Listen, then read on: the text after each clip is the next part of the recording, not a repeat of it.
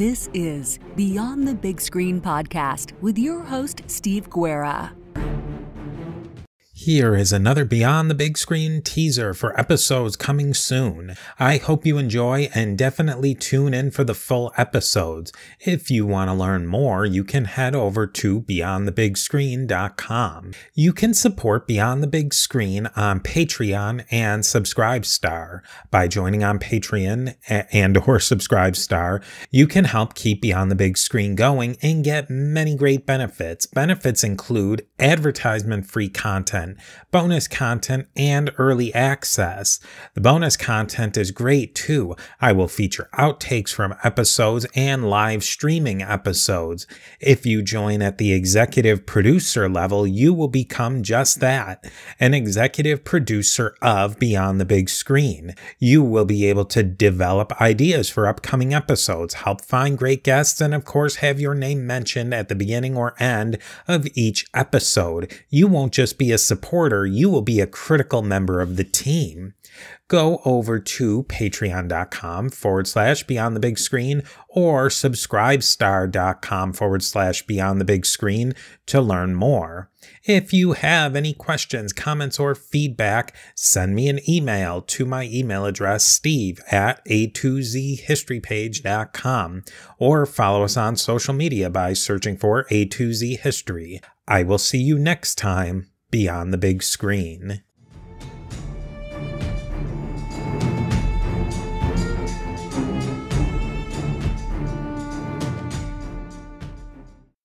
Here are some outtakes from episodes of Beyond the Big Screen. Today we feature international spies and scientists.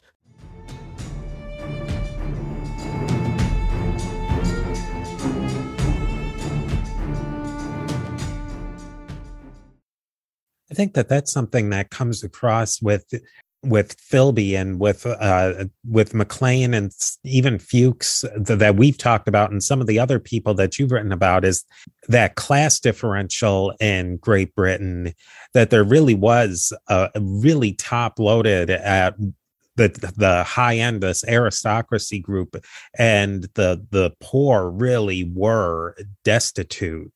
Yes, yeah. The income differentials, the wealth differentials are not all that different from today in the United States. It's that the poverty in this country is disguised, and it is complicated by the racial factor. So we have the very poorest people are Black, and they're just kind of not thought of in those terms. In Britain, everybody was white. It's still rather striking. If you go anywhere in England outside of London, everyone's white. It's odd for an American. McLean, Philby, Burgess, Blunt, those five, Cairncross, saw this enormous poverty, and they thought that it was wrong, and they thought something had to be done about it. And the only group that was consistently saying that something could be done about it was the Communist Party. It's quite important to remember that these people were interested in the situation in Britain. And when they joined the Communist Party, or they became associated with it, they weren't thinking about the Soviet Union. They were thinking about how to make things better for the majority of people in Great Britain. How do you compare somebody like Klaus Fuchs to some of the other scientists, especially some of the scientists like the Nazi scientists who were after World War II, the Americans and the Soviet Russians and the British, they're all trying to gobble up these scientists and bring them to their side. Somebody like Werner von Braun, how would you compare Von Braun was a Nazi till the bitter end, and then he becomes an American and he creates basically the entire space program. Do you think that ethically there's something different between somebody like von Braun and somebody like Fuchs? The German scientist is another story. There were German nuclear physicists.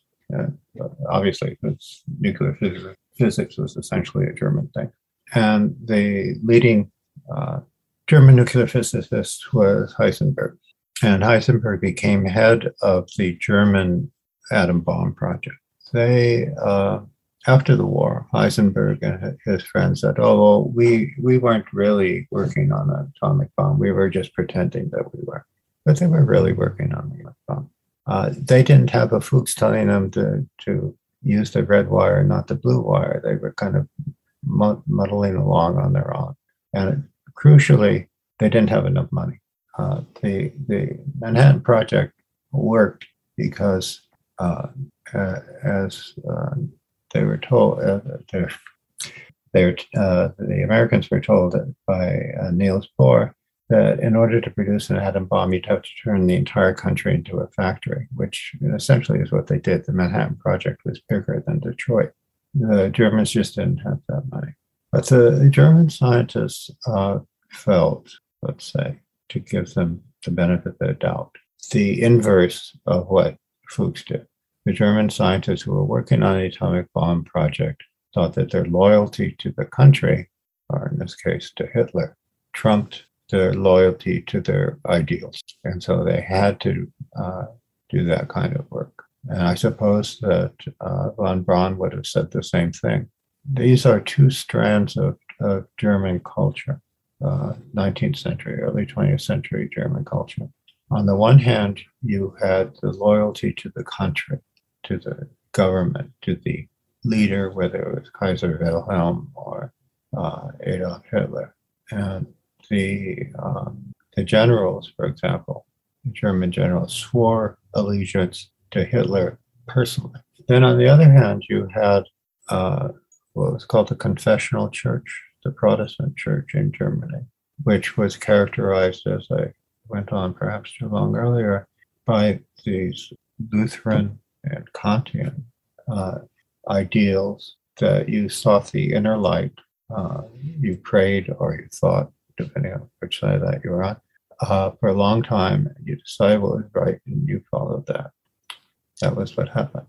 They said the Foreign Office, the head of personnel for the Foreign Office, who was a friend of his, of course he was a friend of his, said, well, you need, Donald, you need some help. And we'll send you to one of the foreign. We have these very discreet psychiatrists, and you can talk to them about your alcoholism. And Donald McLean said, I'd rather not talk to one of the Foreign Office psychiatrists. I know one myself, and I'll have her to talk to. And so his friend, the head of personnel, said, oh, of course, sure, Don, anything you want. So he had therapy with a Jungian Danish psychiatrist in London for 6 months. Melinda, meanwhile, had gone with her mother, with the Ottoman aristocrats of Spain. Some people lived. When Donald McLean felt better, he said, come back, we'll get together again. I'll stop having sex with men or women, depending on what I was having sex with, and I'll drink less. So she said, I'll give you one more chance. She went to London. She immediately got pregnant, so I guess it worked. And Donald McLean's friend, the head of personnel, said, I see you're all patched up. He was high enough up. He was a member of the Soviet Communist Party. Now, he was high enough up in it that he was able to see the head of the KGB when he wanted to. This is in contrast to Philby, who was kind of put off to one side and told that he was important but wasn't.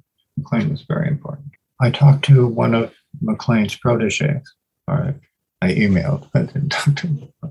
I had a reasonable amount of correspondence with one of his proteges who talked about what a wonderful guy McLean was, how he was very helpful with younger scholars, and that at certain crucial points he was able to help people who had gotten in trouble as dissidents. He'd go to the KGB generals or to the head of the KGB and say, you know, that girl's okay. You don't have to put her in a psychiatric hospital. He was on the one hand, he had contact with Sakharov. On the other hand, he had contact with Primakov, who was the prime minister of the Soviet Union. Had a very fulfilling career, wrote articles, wrote a book called British Foreign Policy After Suez.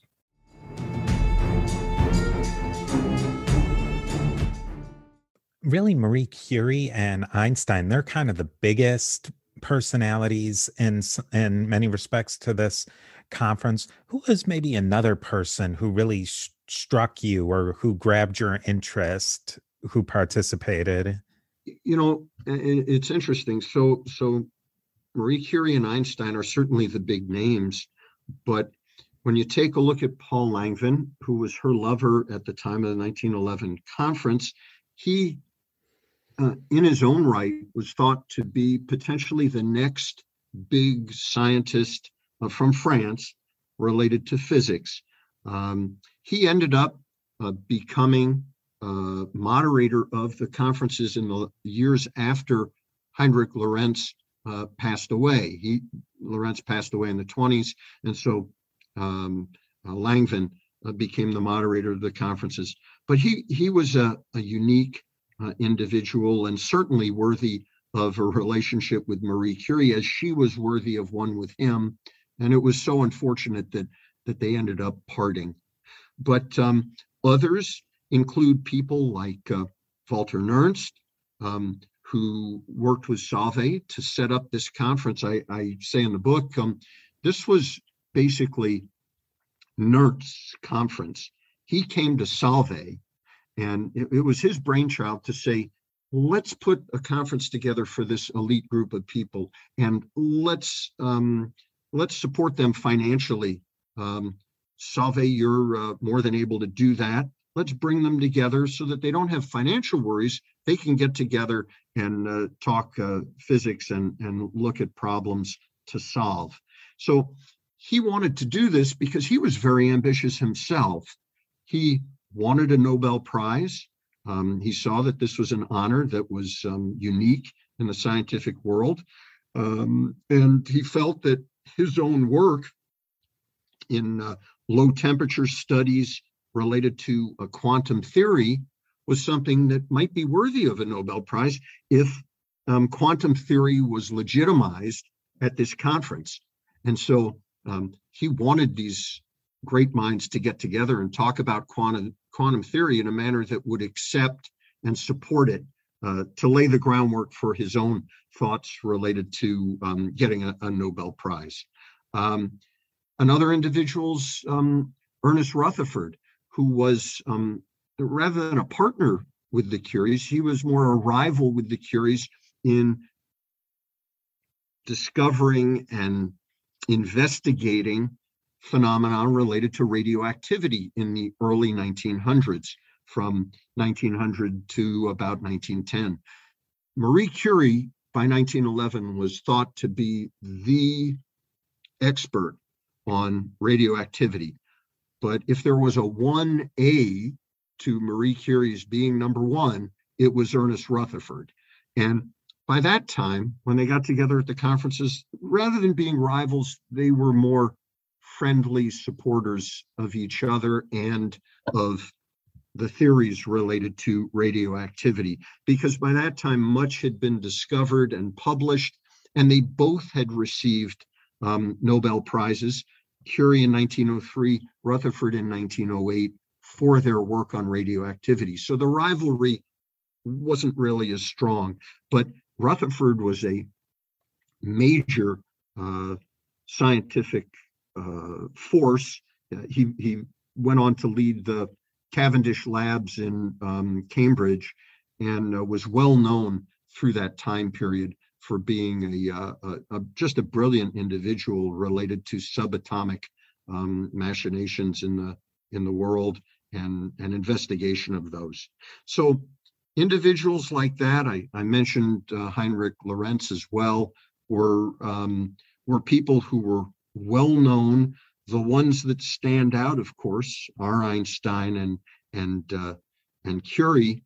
But it's interesting, Einstein's first marriage to someone I had mentioned earlier, Mileva Maric, was one that might have been similar to Marie and Pierre Curie in terms of being the Swiss version of the French Curies.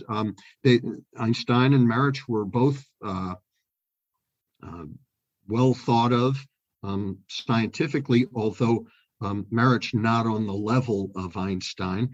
And instead of Einstein embracing that relationship and working with her as a partner, he basically, once they got married, reverted to her being a wife and housekeeper and cook and eventual mother of his two boys. And he didn't support her the way she yearned to be supported. And that potential for them to be the Swiss version of the Curies never came to pass. And it was crushing for Mileva, because she felt that she had something to offer as well, an astute scientific mind, and someone who wanted to desperately pair with Einstein scientifically as well as personally, but that never came to be.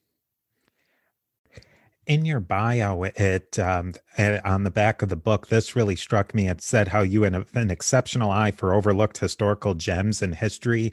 And I mean, I couldn't agree more with that. What are maybe some other gems that you have in mind to expand on in the future? When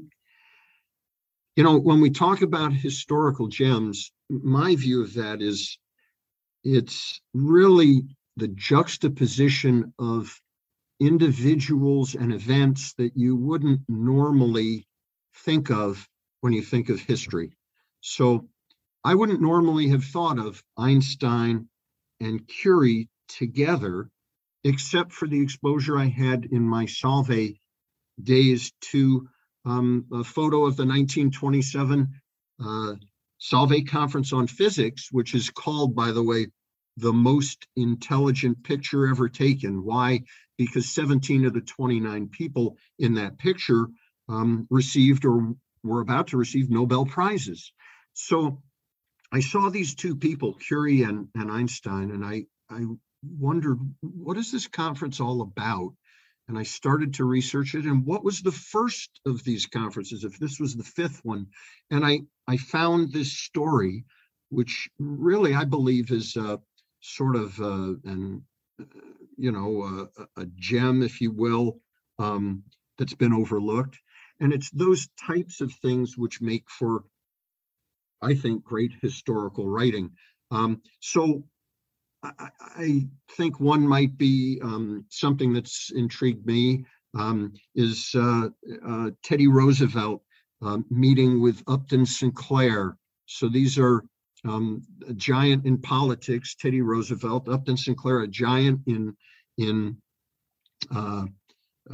literature, meeting in 1904 when Upton Sinclair had written The Jungle, about the mistreatment of laborers in the meatpacking industry, and how Teddy Roosevelt at that time was looking to break the big trusts and monopolies in industry, and the meatpacking industry was one that he wanted to take on. And so this unusual meeting of these two, they actually met in the White House to discuss the book, The Jungle, that Upton Sinclair had written about the meatpacking industry.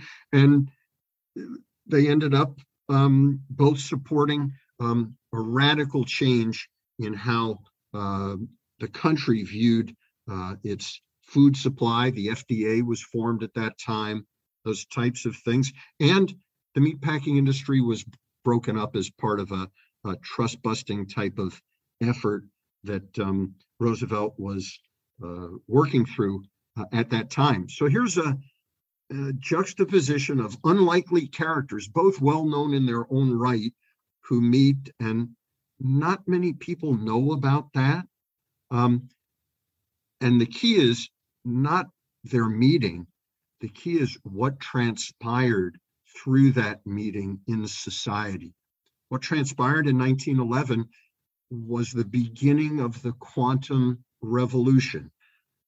Quantum theory was debated dramatically and vociferously over the next 20 years, and ignited by that meeting of people who understood subatomic properties versus the larger universe. here's Roosevelt and Upton Sinclair getting together, related to a meeting that talked about bigger things to happen, a change in the way government protected its citizens from monopolistic type of approaches, whether it be the meatpacking industry or the oil industry or whatever. And at the same time, laws being put in place that were beneficial in other ways, the creation of the FDA and laws that would work on pharmaceuticals and drugs to make them purer and more helpful to society.